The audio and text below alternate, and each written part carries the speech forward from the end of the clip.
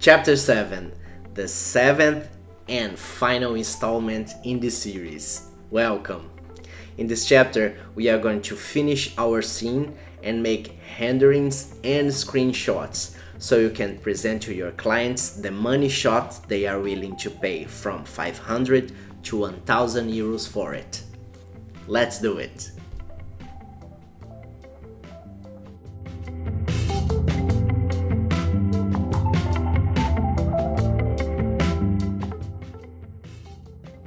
Before starting, we need to select a render engine in the Render Properties window and change some simple settings.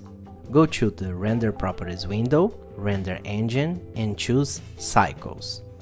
In the same section, directly below, go to Sampling, Viewport, Max Samples, and change it to 50.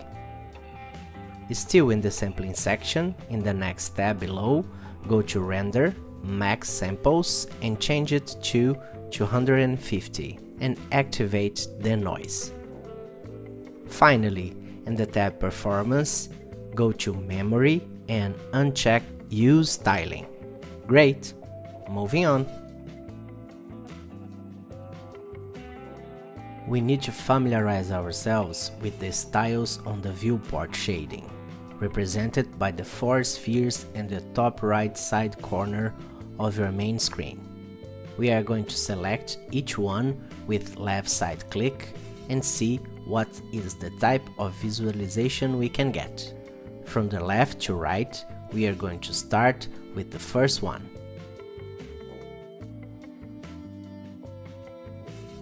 The wireframe. The wireframe presents to us an outline view of the objects in the scene.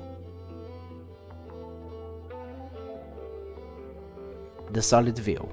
The solid view shows a simple shading representation of the objects.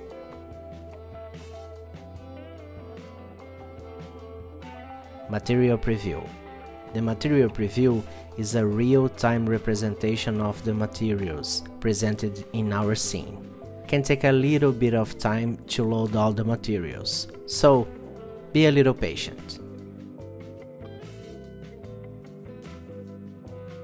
The render preview.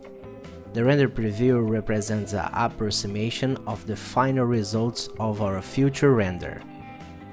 This option can be very taxing on your system, so use it with discretion. I suggest that you use the solid and material preview during these finishing processes of our project, depending on the performance of your computer. Now, we are going to bring to the project the pre-made materials that we prepared for you. In the top left side, in the main bar, go to the File, Append, and select the file magicplan _shaders.plant that you can find in the Project Assets folder.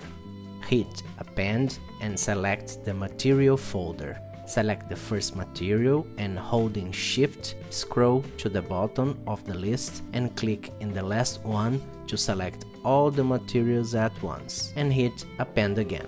Now you have populated your scene with all necessary materials. Let's learn how to apply them. Go to 3D View and left side click in the glass pane present in one of the windows. With the pane of glass selected, go to the editor window right below the outliner as seen on my screen and access the material properties panel. You will notice that the glass pane now has a basic white material.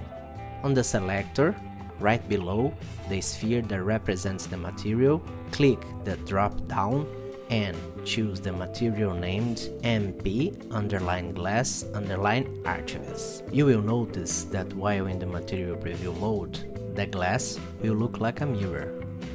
But don't worry, in the final render, the material will behave like a pane of glass. The same process of applying the material to the pane of glass on the window will be repeated throughout our scene walls, flooring, window frames and window panes. So let's do it together. you will find that we prepared one material for each element on the floor plan.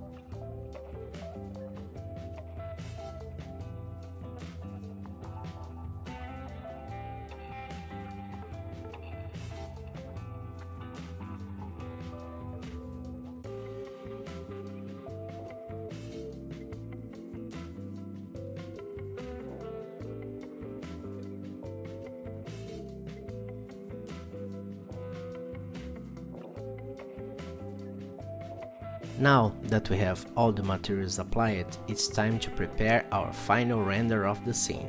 Go to the camera icon, left mouse click to go into the camera view. Next, in the Properties panel, go to Output Properties tab, Output, hit the folder icon and choose the folder where your project is. Finally, go to the main bar on the top left side of your 3D panel and choose Render Image. Your computer will start to render the image and a pop-up window will show up. In this window, you will see our final image that will start very grainy and progressively will get more clear and defined. In the top part of the window, you will see indicated the time remaining for the final image to be concluded. Now that your image is ready, go to the top bar in Image, Save As, choose the format .png, RGBA 16 with 0 compression and save it on your project folder. Congratulations, you have your final image done. The rendering process can be taxing in some computers and the render time can vary, but you could pre-approve the status of your project with your client making screenshots while in the material preview mode, as you see in my screen now. Doing that, you save time and connect with your client, optimizing any possible change before rendering. It was a great pleasure to share this workflow with you. To help with your practice, we prepared a bonus chapter, so you can change the kitchen configuration, introduce new cameras, and explore new possibilities. The chapter 8 will follow a free-form structure, so get ready to move things around. We hope you liked the video. Comment if you have any questions or video requests. We love to hear your opinions. Don't forget to like and subscribe for more content like this. And I see you guys next time. Bye bye.